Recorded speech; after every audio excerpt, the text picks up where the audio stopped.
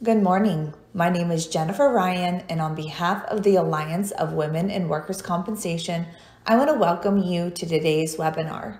Today is titled Measuring Performance of a Workers' Compensation Program, will last approximately 1 hour and is a live interactive webinar being broadcasted today, Thursday, October 28th, 2021. Before we get started, I would like to thank our 2021 corporate sponsors for their support on hosting events such as this. They support us not because they want their logos up on a screen, but they support the cause, which is to affect positive change in the workers' compensation industry through networking, support, mentoring, and collaboration. The Alliance is inclusive of all professionals in workers' compensation, regardless of career stage, with the belief that we can all learn from and support each other.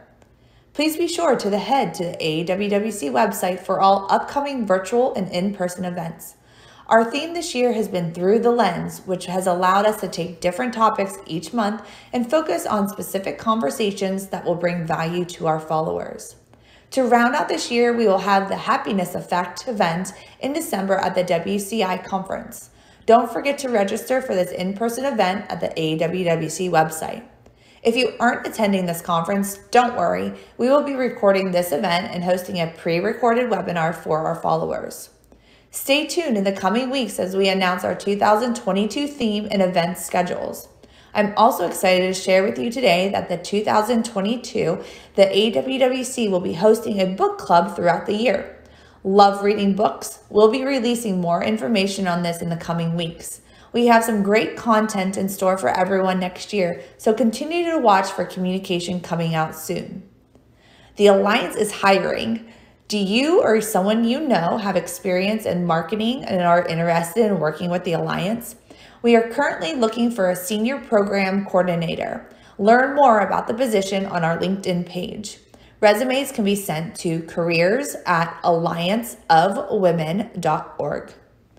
Today we join Kimberly George, AWWC Board Vice President, along with two industry experts as we complete our four-part educational series. How do employers measure the success of their workers' compensation program, understand their loss costs and cost of risk? Our guests are data-driven leaders, focus on understanding their organization's data and trends. They focus on driving quarter-over-quarter, year-over-year program improvements while actively engaging to create solutions to directly address opportunities. Learn their tricks and tips around meaningful goals, creating a culture of continuous improvements and measuring. During this interactive webinar, you will have the opportunity to interact with Kimberly and the panelists through the Zoom chat feature seen on your screen. Please feel free to ask questions or add comments, and we will be sure to try and answer as many questions as time permits.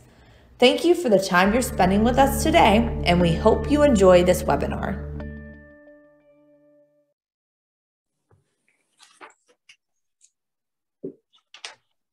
Okay, we'll get our videos up and get started. Thanks, Jennifer, for that wonderful introduction. All right, welcome. I'm so thrilled to have the two of you with me today and the opportunity to continue this series, which has really been designed to help our followers at the Alliance better understand really program design and what employers and their partners are striving for to deliver an exceptional workers' compensation program. So I'll dig into a little bit about the session today, but let's first start with introductions. And Michelle and Susan, if Michelle go first, but if both of you would not only describe your role, a little bit of your background too, so that our attendees today have a better idea of who you are. Sure, happy to. I am Michelle Ryan. I am Vice President of Partnership Services for ACES.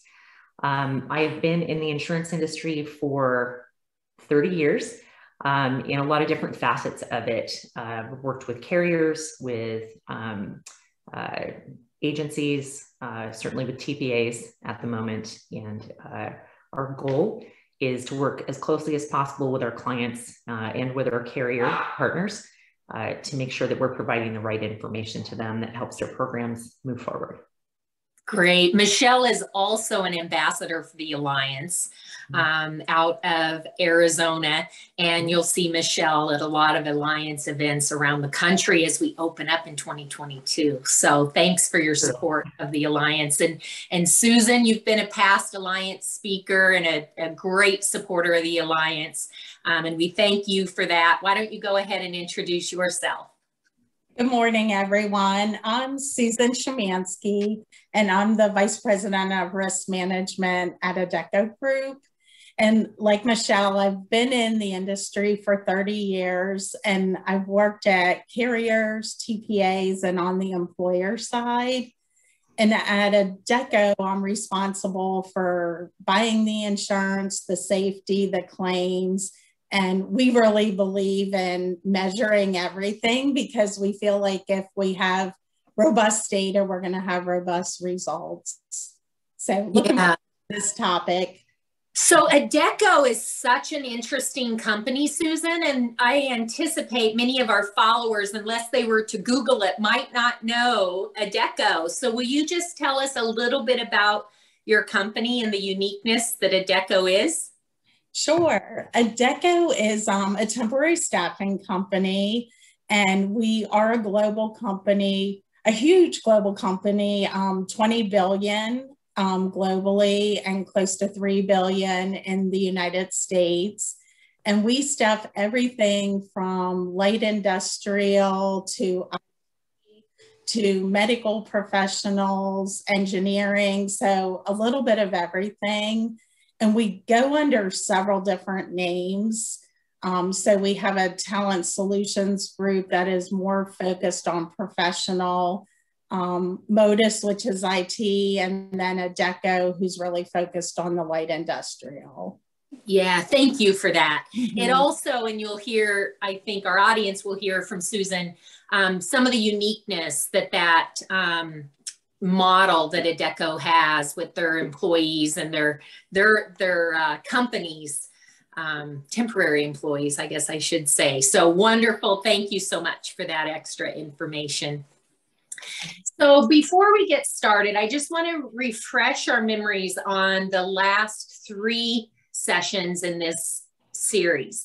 You may remember that Janine Krall and Andrea Schofer and Carol Murphy were our first guests. And what they did was they talked about how a workers' compensation program is designed from the underwriter perspective, the broker, and Janine representing an employer. And we talked then about the culture of the company and what they wanted to achieve with their goals, not just the risk manager, but the company's culture. How do they engage with business partners? How do they handle their employees? And really looking at that culture that then needed to be transposed into and delivered as part of the workers' compensation program. And we talked about risk tolerance that an organization needs to address as well. And then we went and we had claims managers talk about, once the structure of the program was designed, how are claims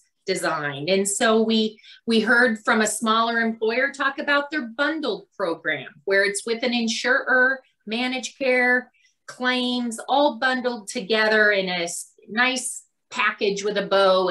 And that risk manager didn't make a lot of the decisions on their program, although very savvy about the results. And we learned about, so that was a carrier model. We learned about a TPA model, and then also self-administration and why employers choose these different models.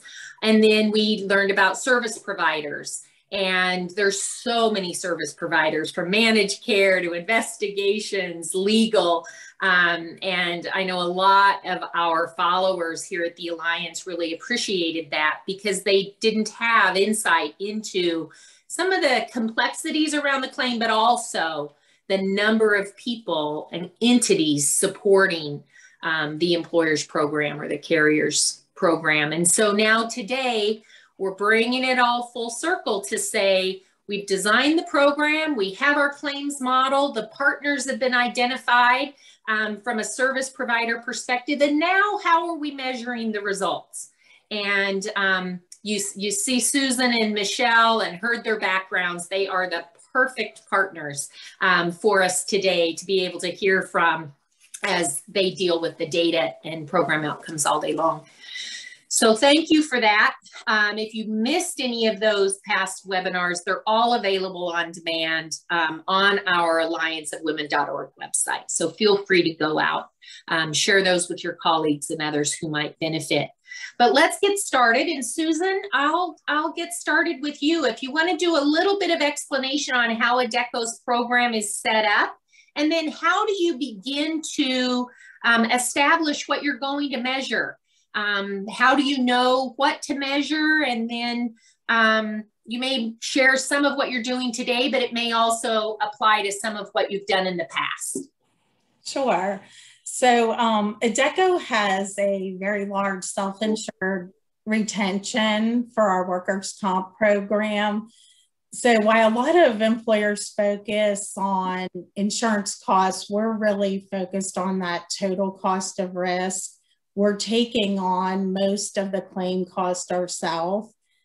It's rare if we ever really tap into insurance, but I think the things we measure are probably very similar to an insurance program as well. And our two main things that we focus on is frequency and severity. So frequency, I would say, really ties into our culture. We want to make sure that our associates go home every day safely. Everything that we do is looking at where are they being injured. So we're looking at the client that they're at when they're injured or the branch that they report to. We're also looking at what was the cause of the accident. Was it a slip and fall, or did they cut themselves, or maybe strain and sprain? And we base everything that we do off of those results. We find that probably 80% of our claims are coming from 15 clients. On those 15 clients, we really focus just on all of our safety programs. And being we're a staffing company, a lot of it is a behavior-based staffing type model for our safety, which I think works for all employers. We're coaching our workers to do safe acts and to perform their job correctly so that they're not going to be injured. And once they do have a claim, the severity is something else that we really watch. We're looking to determine that the associate is getting the correct treatment, they're getting back to work as soon as possible. We want to make sure we're an advocate for them so that the case doesn't go into litigation. Our feeling is that doesn't benefit the injured worker, it doesn't benefit us in most cases. So within that severity, we look at our days out of work constantly, and we drill into that to determine why aren't they back to work? Is the injury so severe that they can't do anything? Or is it just a matter of talking to the doctor about a position that we may have that they'd be able to go back to work? Yeah, that's great. Susan has been a frequent speaker and an expert in return to work throughout her career. So while some employers we really have to work with and hold the hand of around return to work, Susan knows return to work and has created some really phenomenal return to work programs for the employers she's worked at and clients she's had over the years. So I'm glad you mentioned that. Michelle, let's shift over to you. From your perspective, you have both operations and you have clients. And so talk to us a little bit about how you decide what to measure and talk a little bit about your outcome process, if you will. Sure. Certainly data is something that we watch all the time across our entire group of clients for benchmarking and to sort of see what industry trends might be developing. When it comes to individual individual employers or carriers, really the first thing that we're going to do there is establish good communication to figure out what are they looking at. So Susan, a perfect example, right? She's very clear on the things that are important to her that are going to drive her program forward. So what we will do is really provide the data in support of that. So we think about data sort of in two ways. We're looking at making sure that we as a claim provider are performing to the levels that we expect of ourselves and that our clients expect of us. And then we're looking at program specific data and what we can offer with respect to insights and that data that can help our employer clients decide to what to do next. I wish everybody was as informed and had such a great understanding of their program as Susan does. I promise you that's not the case. And there are certainly many times where we're providing some insight that they may not know. So certainly frequency, severity, I think those are sort of like hallmarks. We're going to look at those, obviously. We're also looking for those trends in those individual locations that might be causing a program to head in the wrong direction. We're looking to see what can we offer with respect to recommendations for safety or additional training, all of those things that will help create a lower ultimate cost of risk for the employer. So we look at a lot of different metrics. We look at way more than we probably ever produce, but really the purpose of that is because we're looking for what are those trending opportunities that can be of most help. Yeah, that's really helpful. We could take this in so many different directions because it's a big topic, but we've sort of established some of those primary areas that are important to measure. I'm sure there's a lot of people thinking, well, what about medical, or what about, my particular piece of the claim? And I think one thing we have to keep in mind is that the employer is really looking at loss costs in a very comprehensive way, because the programs they have are complex with many different moving parts. And we'll get deeper into some of the particular areas. But before we do that, Susan, in your position at Adecco and in past positions, who within your company, maybe in the higher ranks or otherwise, are interested in the results, need to know the results, and that you may have responsibility, or members on your team, to report the results out to? I would say that we're fortunate at Adecco that our executive management is very interested in those results. I do a monthly meeting with our CFO, and I really talk through what are all of our new claims that are coming in and what is causing that and what are we going to do about it.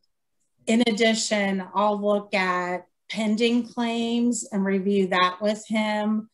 And I'll talk to him about why we're seeing some of the delays or what the impact is on total incurred.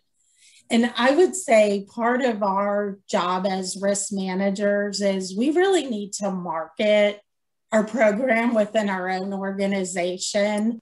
So I like to talk about risk whenever I can to all listen. But if you get it to the CFOs and the company, it just makes it easier if you're trying to maybe get a budget to, increase something in your program, or maybe put a RMIS system into place. If they know that you're measuring results and every investment you make is going to show a return on investment, it's a lot easier.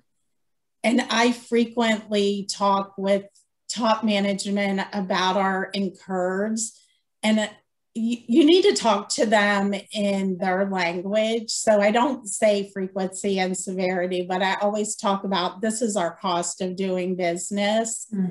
I'll give them the work comp cost as a percentage of our overall business cost. And one way to do that is we do outline quarterly on our balance sheet, which is produced by our accounting group. We'll outline the work comp cost, everything from the fees we pay, so actuary fees, TPA fees, broker fees, and then our claim cost. So I think if you can measure that and know what drives the numbers and then build that story for your upper management, it can be really effective.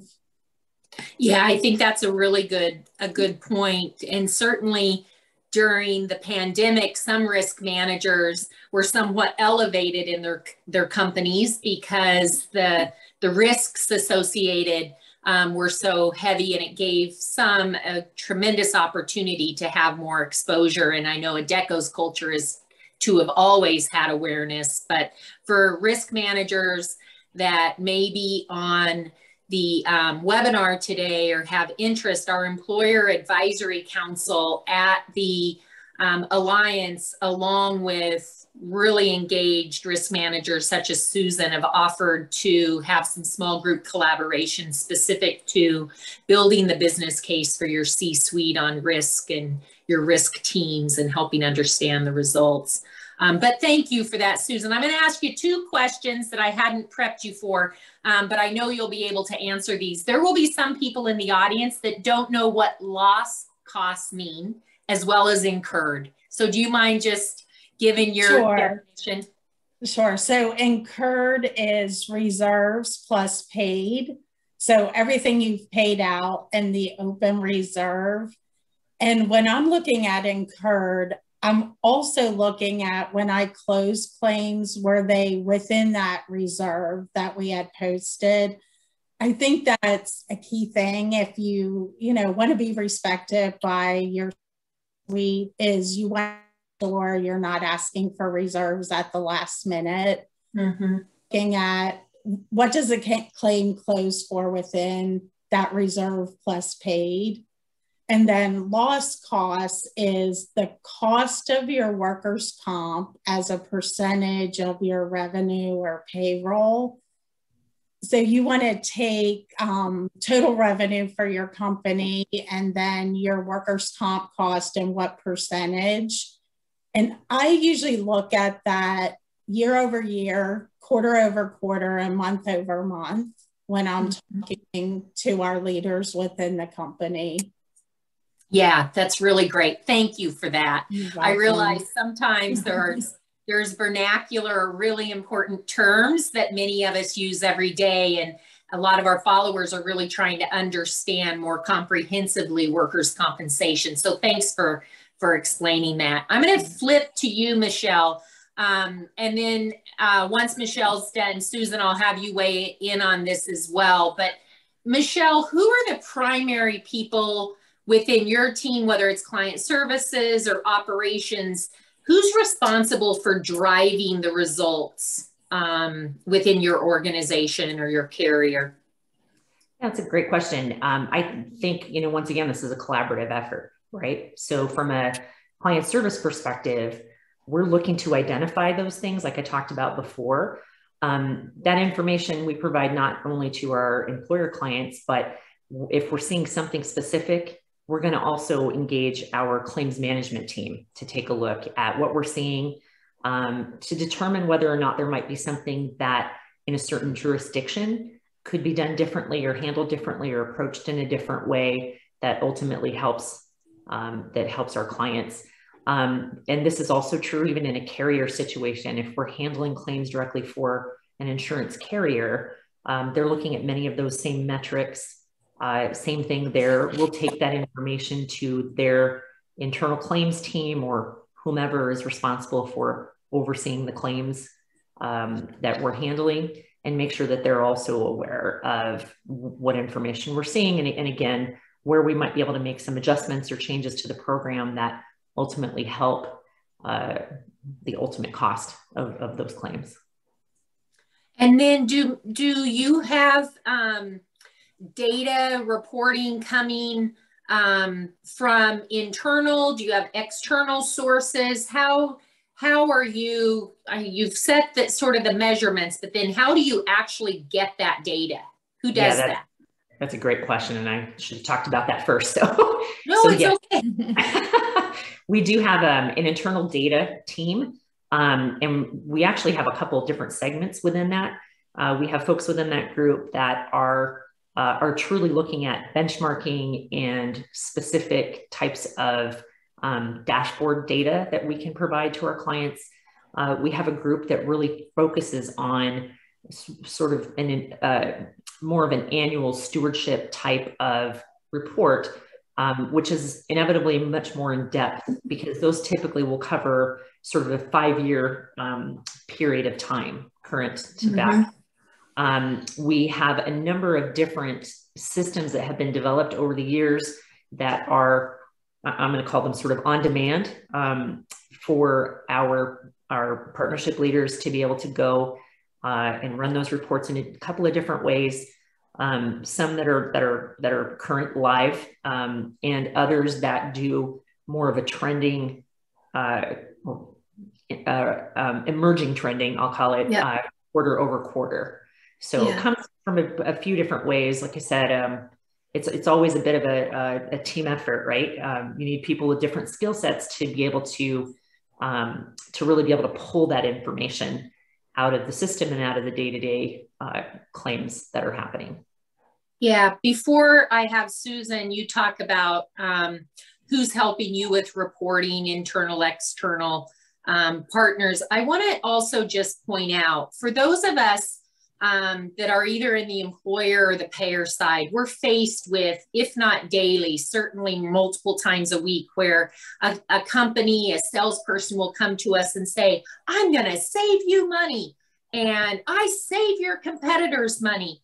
The programs today are really savvy about their results. And when I say programs, that's whether it's a managed care, litigation, SIU, and the amount of data that payers have and employers have access to probably is much greater than even what you might have in your business. And, just some advice is to know what your value is for that service, but probably don't lead with, I'm going to save you money, because you just don't know that. And programs are really complex, and it doesn't mean it might not save money. But if you don't know the baseline of where someone is, a door can be closed instead of a conversation opened. And so I know some of our followers have heard me say that before, but really in trying to lift up the industry, there's room for everybody, and we all have the need to learn, but just a little bit of advice, because our data is super rich across all of our industry. But Susan, you want to take that question around, driving your results? Sure. So we do a quarterly stewardship with our TPA. And that's great to really look at a high level and then drill into some key areas. And then we also have a few individuals on my team that drill into data and report out to our field. And we like to take that data and actually give them actions to take. One example that I think is great to look in your stewardships, I think all of us focus on closure numbers and what's our outstanding pending, but we saw where our numbers kept going down, but our loss reserve, we still felt we had more work to do on that. And really drilling in, we were seeing the medical onlys were closing not very quickly. And we were seeing in a couple areas where we needed to do more on the indemnity, which is the lost time and more difficult claims. So during COVID, we really focused on the age pending and those more difficult claims and brought our attorneys in. And that just really drilling into that and figuring out why they weren't closing was a great way we could partner with our TPA, with our defense counsel. Then we made sure that our actuaries were aware of that as well. I think that's always a good thing to involve them in the story, and they can help you create the actuary report that really shows the efforts. And then we took all of that data and worked with all of our clients and our branch locations and gave them actions to take based on the trends that we were seeing. So it really does take like a village to go through this data and get the actions in place to really get the results. When I first came to work at Sedgwick, GE was very well known for their data driven results. And I can remember one time with a finger pointed at me in a great way, but being told, you know, a quarter doesn't make a trend, or a month doesn't make a trend, but a quarter certainly is evident of a trend developing. So I always think of that in my mind and this need to really understand results frequently. And both Michelle and Susan have mentioned month over month, quarter over quarter, year over year results. But Susan, from an employer perspective, at what point do you take that data and say, now we want to have those action items created? Is it, you know, quarters? Is it, you know, a blip in a month? How do you determine that? We do that quarterly. We outline in a risk dashboard to all of our operations leaders and our senior management. We list every client. For most employers, that would probably be every location. And then we have a dashboard that they can actually click into and see what the actual claims are. So I like to dig as deep as possible. I actually go into like that top 15 and read what was the cause of the accident and guidance when we send out this dashboard, really saying this is what we're seeing right now causing accidents, and here's what you should do. So an example of that during COVID is people start coming back to work. We were seeing younger workers getting injured within the first 30 days that they were back. And we knew that was either deconditioned workers or we weren't training properly.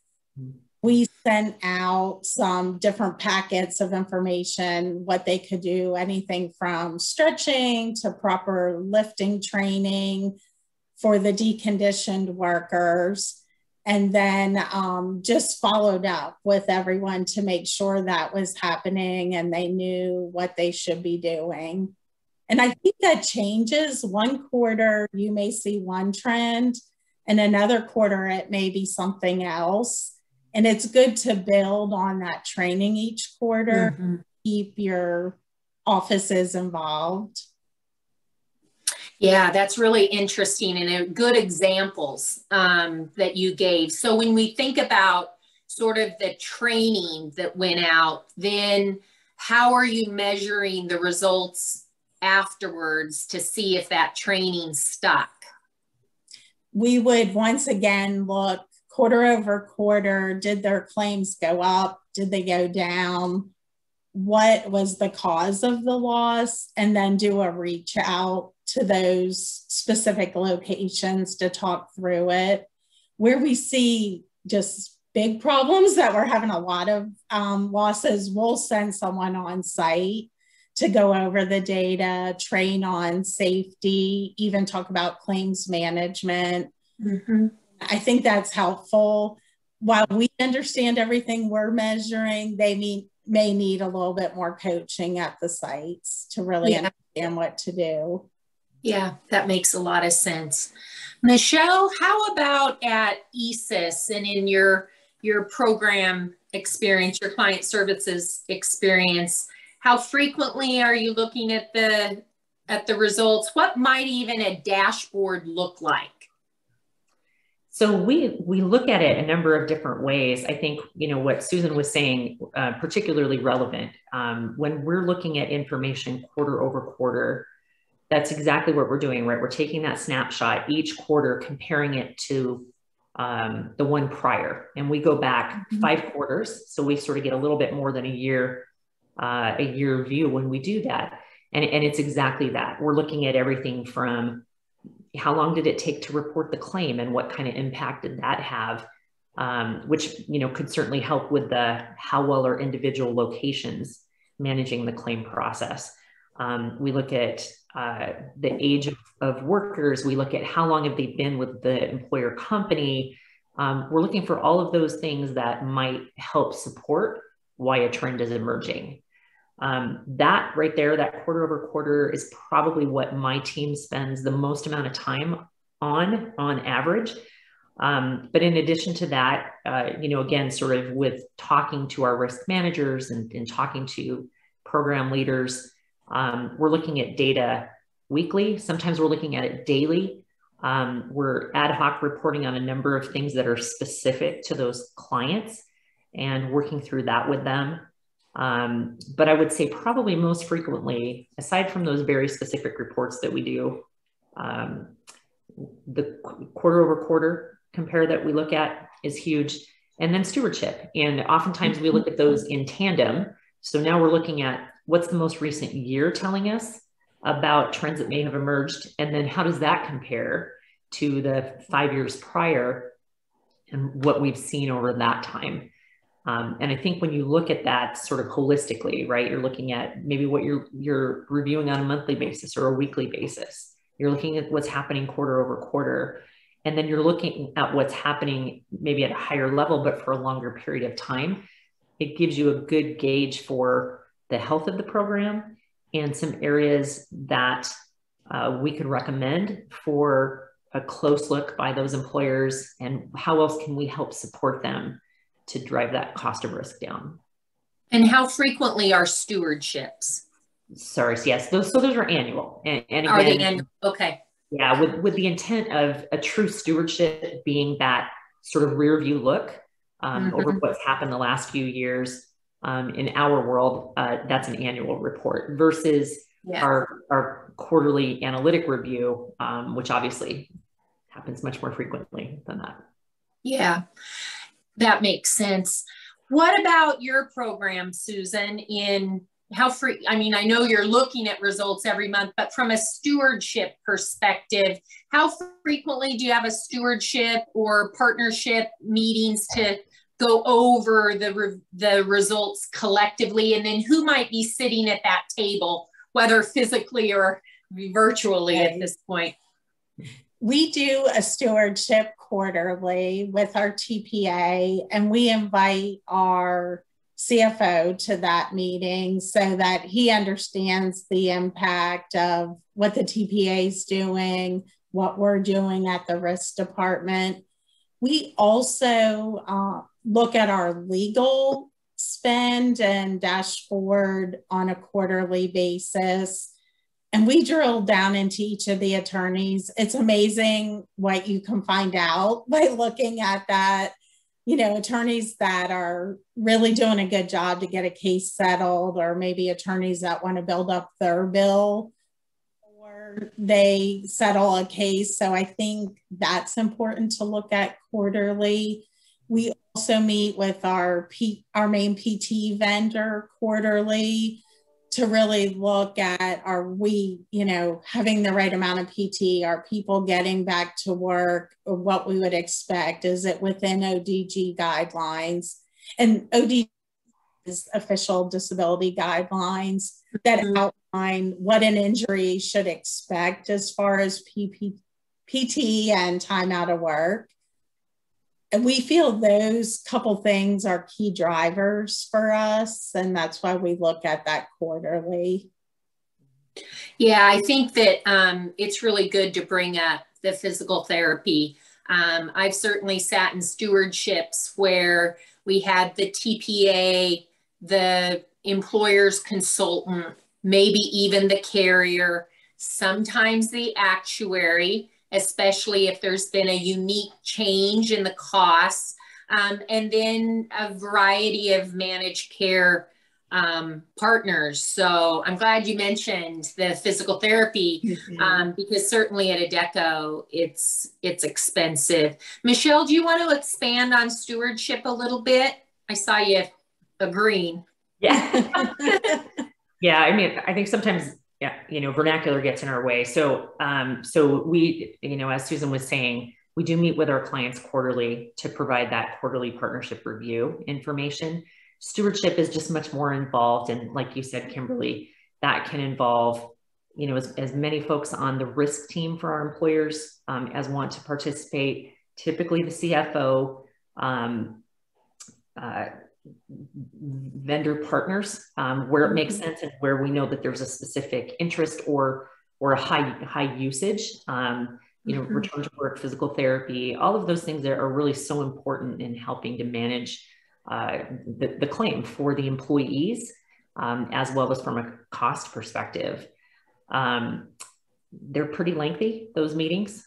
Those can be several hour meetings, but the intent again is to really take a deep dive into what's happened, how does the most current year relate to what's prior, and we really like to get from our employer partners, what were their goals for the year? I mean, hopefully we already know that, right? Because we've had that discussion initially, but anytime we have these meetings, we really try to focus the data and the discussion around what were their goals? What were they looking to accomplish in the year? How does the data support what they've done? Or how does it give them a perspective that, hey, maybe this didn't go exactly the way we expected, and how can we collectively help drive that in the positive direction that they need? Yeah, that sounds great. Susan, we've talked about frequency and severity, a little bit of return to work. What else might be on a dashboard? Looking at quarterly results, some of the other measurements, whether it's legal or medical or durations, what else might be measured? Right. We do spend quite a bit of time on return to work because we feel that if they're back to work, it's going to keep the costs down. They're going to be a lot more likely to return to work fully if we can get them back into work early on. The litigation is always big for us too, especially in like California and New York. I think different jurisdictions, that makes a big impact. This past year, we added a centralized claim unit within Adecco to take some of the things that our branches were doing and putting that within the risk department. And part of our goal there was really be more of an advocate and focused on keeping that litigation spend down. So we're looking at why are our injured workers going into litigation? Do they not understand them, or is it just an attorneys reaching out to them right away, which happens in some states. So drilling into that a little bit more. We look at the medical only versus indemnity. Also, we spend a lot of time on cause of loss because our overall goal is really to avoid the loss in the first place. So we feel if we can look at the cause of loss, that gives us a lot of information as to what our strategy needs to be. I think it goes back to that story that I talked about in the beginning. Is I'm always looking for what's our strategy, what should we be talking about, what do we need everybody to be engaged in to really impact the results. And the cause of loss tells us a lot about that. We had a question come in, and Susan, this is going back to when you were talking about reporting out work comp costs in relationship to total revenue. What percentage do you consider optimal? And I understand different businesses have different level of risk, but what do you consider optimal, and what percentage do you utilize as your benchmark? I always aim for a 1.0%, and that's really aggressive, but we measure that on frequency. So the frequency of losses as your percentage of revenue, and then also your severity as a percentage of revenue. Work comp can be such a big cost for so many companies. So I think trying to push that to a 1%, and believe me, you can get there. It took us several years to push ours to that point, but I think just each year having the new initiative that's going to help you get there, it's very doable.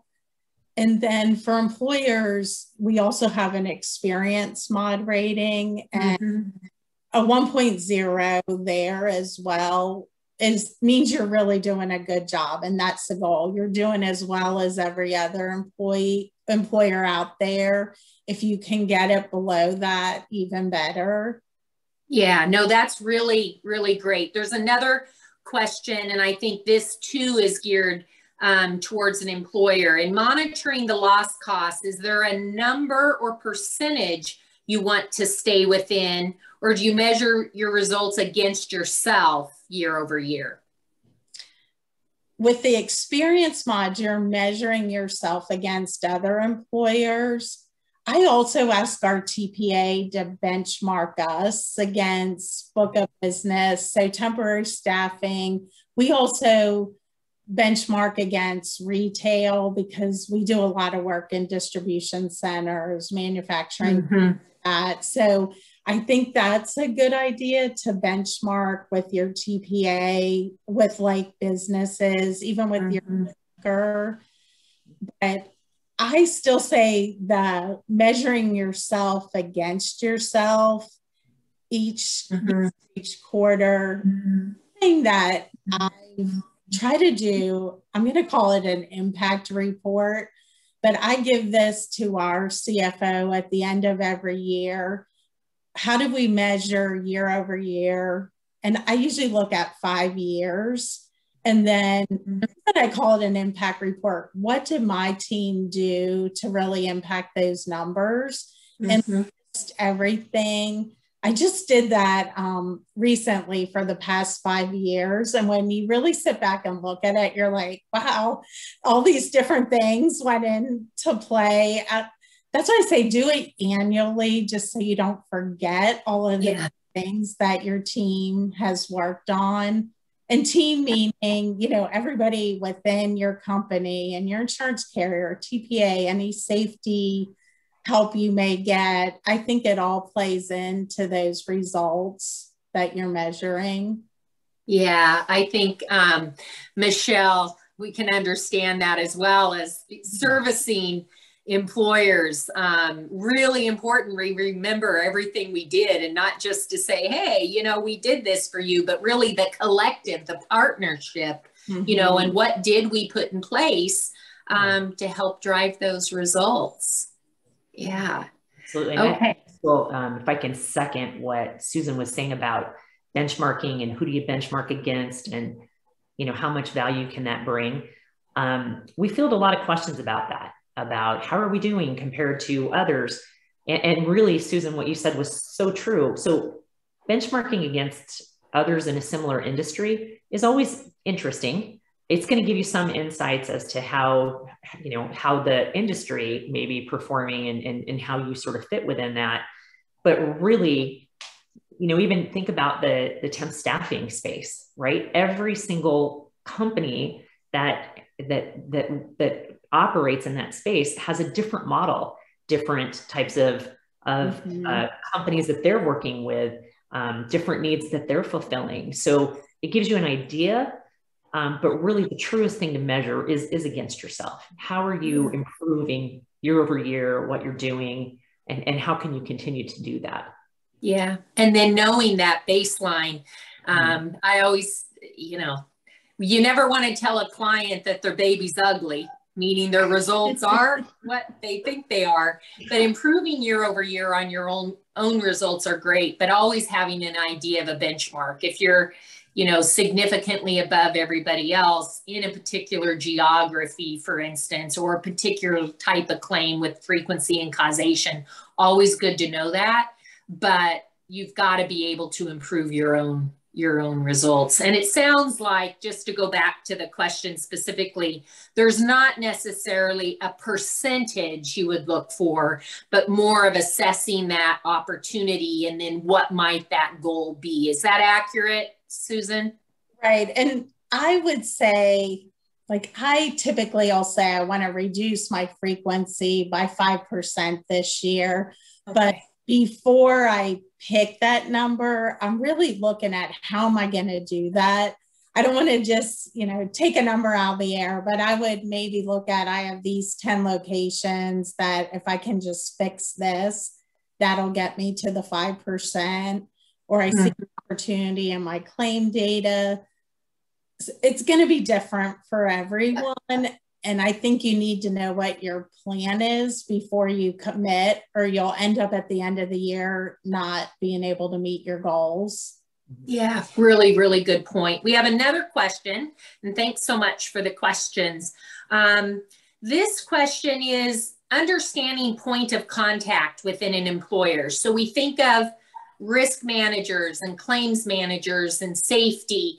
And we've talked at the Alliance in a variety of ways that know who your audience is, know the role of the person you're speaking with, because that might not be the person that really can assist you. So, Susan, from your perspective, whether it's Adecco or others, who are the people within an organization, maybe even titles around risk, safety, claims? Yes.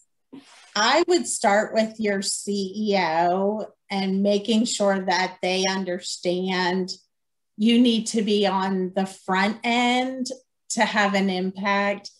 And that can be a challenge. A lot of times risk departments are sort of just a back office, but if you have those conversations with the CEO, the operating officer, the CFO, and how you can help them, I think that's important. We at Adecco even tried to really make sure our allocation or chargeback program to the field, where we were charging out our losses, was going to be impactful enough to get us in the conversation early on when we were working with new clients or setting goals for the year. Mm-hmm. I think it needs to be your everyday operational people that are working closely with your workers. Mm-hmm. That's going to be key people that can help you really get your goals done and, put the things into place. And I think that's where you're going to spend a lot of time with discussions of why it's helpful and how it fits into the culture and how it helps them be able to sell. When I'm trying to talk to like our day-to-day people, I really talk about how it can, the work comp costs can have an impact on your pricing, or in this day and age, it's so hard to even find workers that you don't want to have people get injured. Let's make sure, they come back every day and they're not injured. I would say that conversation constantly changes based on what's going on in the marketplace. Yeah, and I'm not sure who asked the question, but I would just add, if you're a service provider and you're looking to be able to connect with one of those individuals, I would just be thoughtful about asking who's responsible for safety in your organization, because what you might find is it's regional. It might be, and Michelle happens to be married to a safety expert. So you may have a better response here, but there might be somebody at the employer responsible for all safety. It could be in specific geographies or warehouses. It could even be that the consultant, maybe the broker, has the loss control business for an employer, or at least supports it. So that's an example. Sometimes the carriers especially in a bundled program, there may be X amount of hours as safety included. And I think that in a lot of the programs you'll find in US work comp programs, there is a risk manager or insurance buyer. Sometimes that's the same, sometimes it's not. And then a claims manager or managers that are within the risk department oftentimes. Sometimes those are even separate, but it's often nice when they are together, that then the claims managers may have certain pieces of the business as well. We're down to Kimberly, maybe procurement also. Oh, yeah. Procurement departments within a company know who's responsible for each aspect of the program.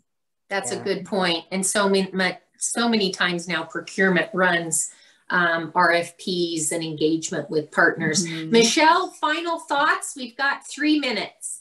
Hey, I was just going to say sort of in relation to that too, it's a tough question to answer because every organization is going to be different as far as who's responsible for claims or who's responsible for safety. Is it the same person? Is it different people? Like Kimberly said, is it regional? Is it, you do have to ask the questions and try to get a good understanding of the business.